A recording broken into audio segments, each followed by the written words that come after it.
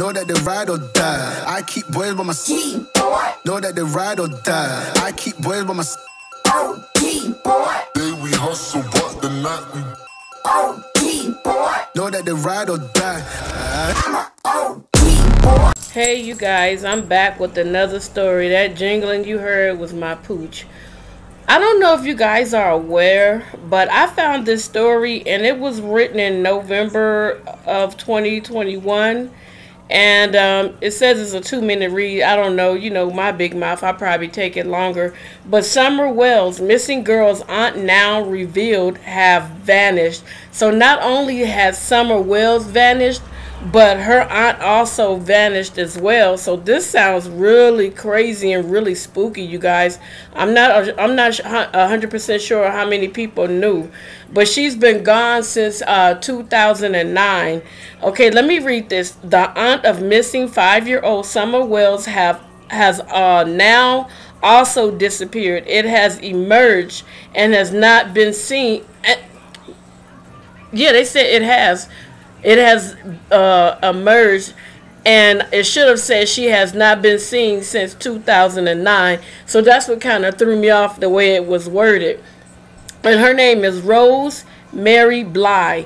Vanished from Wisconsin, and her car was found in a parking lot 30 miles away from her actual residence, you guys. So this is getting creepy to me. Summer Wells is missing. Her aunt's been missing since 2009. Nobody said anything. It's probably been a little teeny bit reporting, but nothing significant. I don't understand what's going on with this Wells stuff that's happening since 2009, and nobody is saying anything. Wow, this is really getting to be something else.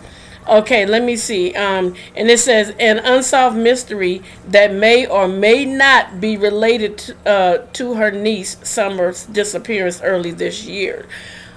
Well, if Summer's missing, now Auntie's missing. Nobody has any information on where Auntie is.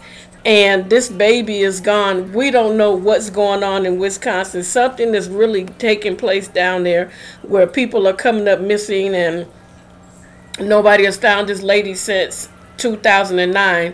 Okay, so something is wrong here, okay? Summer went missing from her family's Tennessee home on the 15th of June. An Amber Alert was issued for Summers the following day, and while investigators have not publicly shared theories about what may have happened to her, her family say they believe she was abducted. My only thing is, I really didn't follow this story 100%, but the thing that's bothering me the most is this. How is it that this little girl is missing? If you say she went downstairs into the basement, and there are many other pictures that show and videos that show that this little girl went down into her basement, and the brothers said, oh, she went downstairs.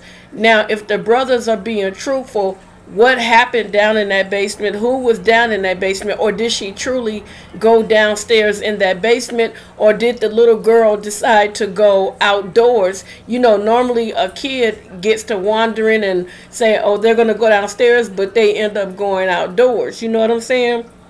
So you got to know children, you know, and I'm not giving an excuse to the mom. I'm not giving an excuse to the dad. I'm not giving an excuse to anybody. But what I'm saying is, this is the second person in this household that have gone missing, that vanished into thin air with no traces of anything. You know, I'm praying that this little girl is not deceased. I pray that they will find her. I pray that someone didn't pick her up and took her somewhere and did something to her. This is what I'm praying, because I have a heart for children. I love children. I love kids.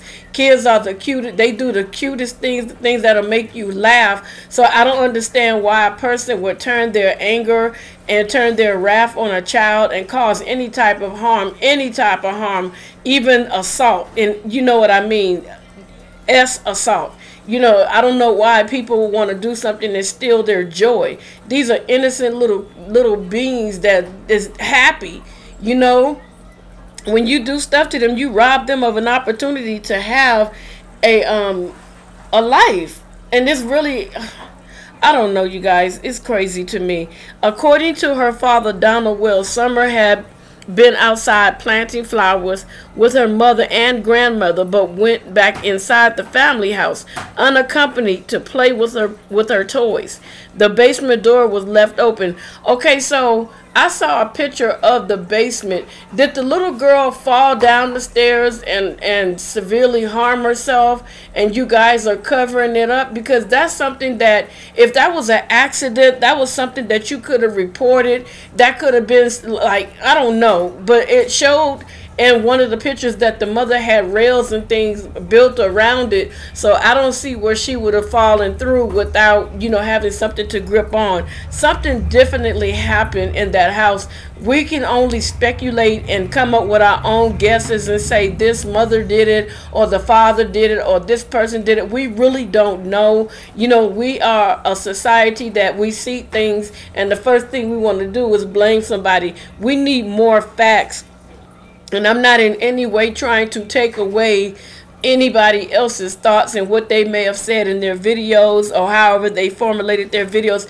I'm not trying to take away anything, but I'm just saying, let's say, for instance, the little girl said that she was going to go in the house, and let's say she didn't go in the house. Let's say she went somewhere else. Let's say somebody was on the property that wasn't supposed to be there and got her attention and possibly snatched her up. We don't know.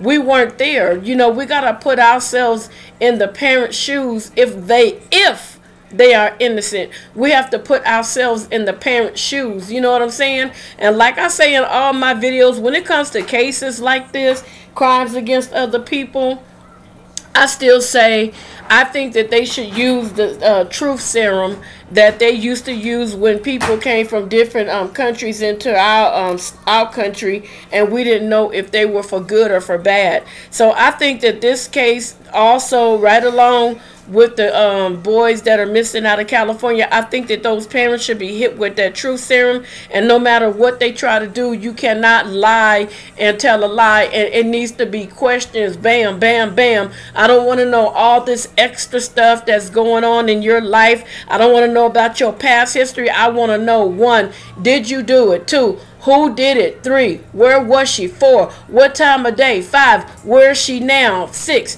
everything else that goes with it. I don't want to hear all this extra stuff that you guys want to play around and be nosy and ask about other stuff. If you want to know about their mental illness, then that's something you should pull up and find out if they've had any treatment in the past before you take them into this setting. We don't need all the extras, you know, because a lot of times you get people that do interrogations, they want to get nosy, they want to get too personal, and when you start getting nosy and too personal, you tick that person off, and then they shut down and you won't get the answers that you need, that you want. So I think that they should start using truth serums in these cases when it comes to violent crimes, especially when a man assaults a woman, if you know what I mean, or any type of crime, whether it be a shooting, stabbing, anything. I think that they should just be injected with this serum and get the truth so that we can stop wasting taxpayers' dollars. We can stop with the shenanigans, all this hearsay, she said, he say, everybody's guess, because everybody's going to always have something to say. They're going to think that they're so smart that they know the answer. They're going to be so intellectually smart that they think they got it down packed. No, we don't know what happened at that house. Guessing and speculating, that's all we can do. If we were not there and we didn't see it happen, we shouldn't say for a fact that this is what happened. We need to start using words like allegedly. If it were me, in my case, I would. We need to be careful with our wording, because if we say something and put a stamp on it, it could come back later and bite us square off in our behind. So this is why I feel the way that I feel. I'm not coming after no YouTuber. So if anybody think that I said something about them or saw their broadcast on it, I didn't. I don't want to be in the midst of no YouTube battle. Don't come for me, because I'm not going to be the one to answer you back. You can say whatever you want, but all I'm saying is we need to be careful, you know. And I still say, I believe in my heart of hearts that there's something definitely going on here. This is the second person, okay? Let me see. And it said, I don't know who said this, but it says, I went down in the basement and she was gone. So she went out the basement door, which was unlocked, and we haven't seen her since, Mr. Wells said, reports. reports to the Sun. Okay, so here we go with another door situation. Like Trezell, I left the gate open. The door was unlocked. What's going on with these gates and doors that we don't know about, that these kids are just coming through these doors and gates and coming up missing, and they vanished and somebody must have took them? I don't get this. This is absolutely bonkers. This is why I say they need to have truth serum. They need to bring it back, and they need to start injecting folks, because a lot of people will give false testimony. Even in court cases, you have a lot of people that will give false testimony on people, and people will go to jail for stuff that they did not do. That's why we have to be careful, because sometimes a lot of the people from the media will look on social media and see who has the highest following, and they will grab some of the stories from these people and throw it up there. But even with the ones that have the highest viewers and followers, we still need to be careful, because these people can't think for themselves, and they'll take what you said allegedly and throw it out there and not give you credit for the things that you're saying. But this does seem very, very suspect to me. It seems very crazy, and I don't understand what the heck is going on. I will never get it. What's up with these gates and doors? That's all I want to know. What's up with these gates and doors that these kids are vanishing out of? Okay, Summer's mother, Candace Bly, told Fox 8 she felt in her heart that somebody has come up here and took her, has lured her away from here. But I don't know. You know what? Kids are easily lured, depending. It could be somebody that the family members knew, because most of the time when you have a kid is not just going to go up to a stranger and their parents are not around. That's just not going to happen. You guys, there are paramedics going by. I'm sorry. That's not going to happen. It either has to be somebody that they know that can lure them away from their property, that can cause them to come out their door. It has to be a familiar face. You get what I'm saying? And that child have to have been around whoever that person was in order to leave so willingly. So I don't know what's going on here. It just sounds really weird, really strange to me, that this child just walked up out the door and was able to just get lured away. But some people are speculating that the mom might have done it. We don't know. That's why I say we need that truth serum. You know, dad is being arrested for DUI. Maybe it's guilt. Maybe it's him feeling bad. Maybe it's him not being able to handle the fact that his daughter is gone. It could be a number of things that he's drinking and driving about. It could be so many reasons. You know what I'm saying? And it's just this whole situation is sad, that her aunt is missing since 2009. Now this baby is missing. So let me see. Whoever has my daughter, the dad says, I pray they haven't harmed her. They are bringing her back to us safe and sound, she said. Okay, now it's the mother. So whoever has their daughter, she said, I pray that they haven't harmed her, and that they are going to bring their baby back safe. I hope so too. I hope that this brings enough pressure on, if this child is still alive, and whoever has this child, I pray that they bring her back. But let's think about it like this. Let's say, okay, we're just going to go here, you guys, and I'm not saying that I have all the facts. I'm just saying, let's go here. Let's say somebody was looking for a child, because you know that trafficking is a big business. Let's say that somebody have seen this little girl time and time again, okay, and they followed the parents home. They followed them home, and they knew their dad was going to be gone. They lured the little girl, and let's say they do have this little girl. I don't know if they're going to release this little girl. I just pray that this little girl is not, deceased. I really do. I pray that she's not hurt. I pray that nobody has done anything to her in a bad way. So, last Thursday, the FBI issued a statement via Twitter, which said they are doing everything within their power to find her. And I believe that, because they want to crack this case. Because this little girl, excuse me, you guys, I forgot to push that button. This little girl has no reason to be missing, and anybody that has gone up on their property should be persecuted to the fullest extent of the law. And I think that this is absolutely horrible. It's horrible. All these attacks against children, whether it be, murder or whatever it is. or CPS dropping the ball. It doesn't matter. It's still a horrible situation. The post reads, no one is more frustrated than us by the lack of answers at this stage. However, we haven't given up, and we won't. While we do not discuss specifics about evidence gathered in an ongoing investigation, we can tell you that numerous search warrants have been executed. Wow. And any potential digital evidence has been collected. So if the parents did something and they did it through any type of, boy, I'm doing the story, you ain't that tired. If they did anything, or if they were corresponding back and forth electronically, it will definitely be found out, you guys. And I pray that this situation ends with a happy note. You know what? I think I went up too far. Let me go back. There you go. Okay, yeah, so Mr. Wells was arrested on suspicion of driving under the influence in October and has a criminal record which includes other alcohol-related charges and domestic violence in the past. Oh, wow. Wow.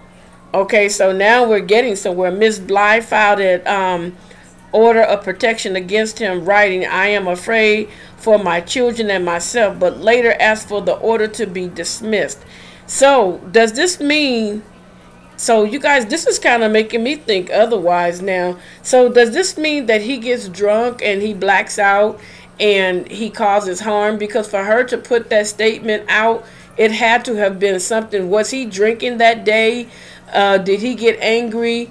Was he there when he was drunk and did something to the daughter and took the daughter and put her in his vehicle and disposed of her and kept going about his day, and mom thinks that, you know, somebody literally snatched her child? Could this be the case that dad actually did something to this little girl and mom is totally oblivious to what happened? Because look at the statement that she made. She made a statement that he was drunk, you know, and he had domestic violence against him in the past. So could it be that situation where Mr. Wells actually did something to his daughter, being intoxicated, where he got angry? Are the boys scared of him?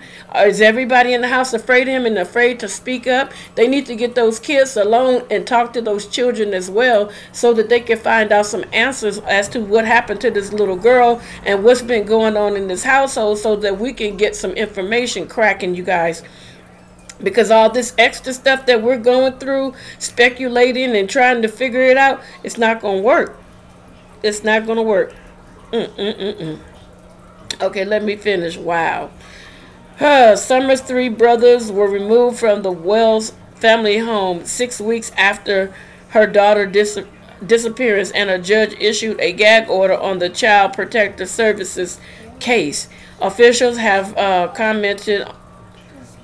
officials have not commented on why it was issued. Summer's family will appear on Dr. Phil on Thursday and Friday in their first national TV interview. The family has also asked for anyone with information to contact them via their website, findsummerwells.com. Okay, this article is an older article. I found it and it kind of sparked my interest because it was stating that the aunt went missing you know, in 2009. So I'm kind of thinking, is this something else going on that we don't know about? You know, just leave your comments below and let me know what you think about this, because this is kind of a shocker to me. And if this man is the type, because they do have men and women that will get drunk and they don't know how to hold their liquor and they become combative. So if this is that case, then he needs to be prosecuted to the fullest extent of the law. So you guys, don't forget about the giveaway. I've already mentioned that I have 2 going on. Don't forget to hit that like button, that post notification bell. Don't forget to subscribe to the channel. Don't forget to comment below. And you want to say something? Say what's up. What's up? Okay, he said it's what's up. So you guys, I will talk to you guys in the next video. Thank you for joining. Thank you, Team Angel, for being a new subscriber. I appreciate you so very much. And I will talk to you guys. And you see, he wants to do a story now. You want to do a story? What's your story? That's yours? Okay. All right.